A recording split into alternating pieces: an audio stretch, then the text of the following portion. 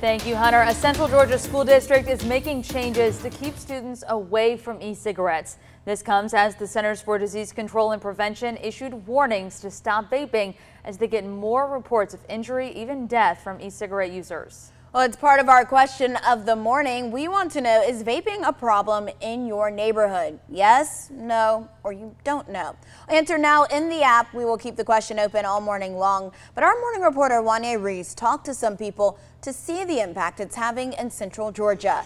He has more on the steps the Bibb County School District is taking. So we actually did insert vaping into the handbook this year. Assistant Superintendent of Student Affairs Jamie Cassidy says any type of e-cigarette or vaping use is now against student code. We saw it from a national standpoint of becoming an issue, so we just wanted to try to get on the front end of it. The Centers for Disease Control and Prevention says it received more than 300 reports of lung illness tied to vaping across the U.S. Teaching them not to just listen to their friends, to do their own research.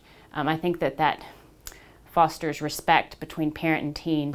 And it's better than just an ultimatum. Pediatrician Christy Peterson with Navicin Health says different vaping flavors can entice teens, but later lead to serious medical issues. There's burns that can happen with the devices, especially if they're in the pocket.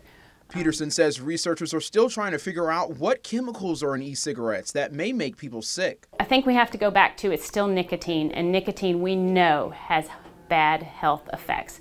Raises your blood pressure, it's related to heart attacks and strokes. It is highly addictive. For now, Peterson says parents should keep e-cigarettes away from their kids while research continues.